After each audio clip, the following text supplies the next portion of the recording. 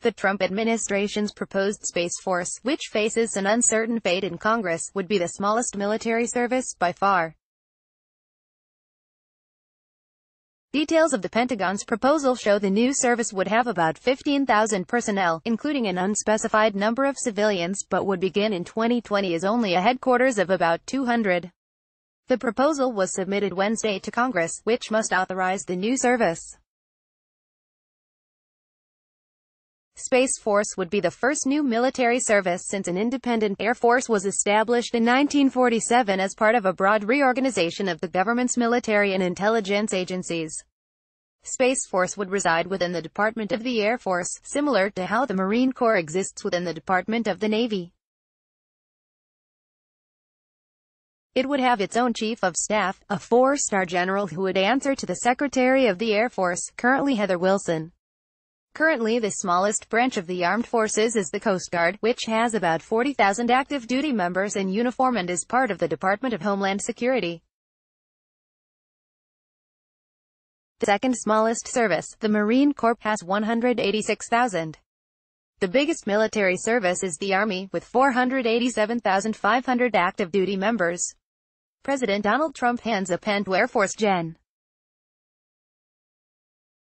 Paul Selva after signing Space Policy Directive 4 in the Oval Office of the White House in February. President Donald Trump has pushed the Pentagon to create a space force that is separate but equal to the other military services.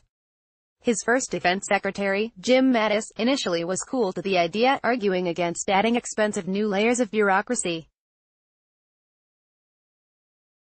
Critics have questioned the need to create a Space Force as a separate military service, noting that there are relatively small numbers of people required to carry out space-related missions.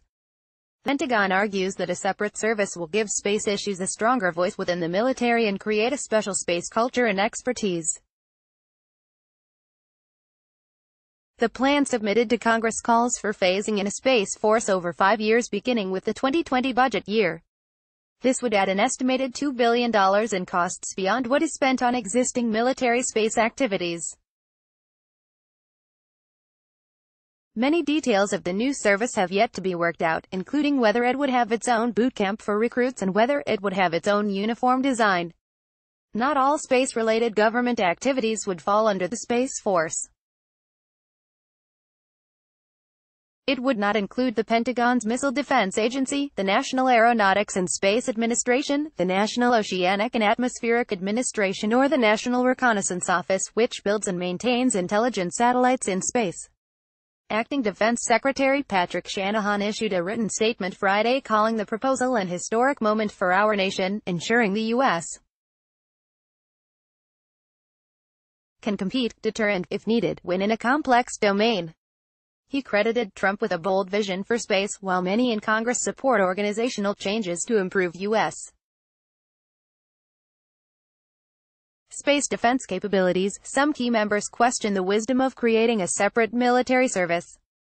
Senator James Inhofe, the Oklahoma Republican and chairman of the Senate Armed Services Committee, has expressed doubts, although on Friday he issued a statement welcoming the Pentagon's proposal. Sen. Jack Reed of Rhode Island, the ranking Democrat on the Armed Services Committee, has questioned the need for a separate space service, as has the new Democratic chairman of the House Armed Services Committee, Rep. Adam Smith of Washington State.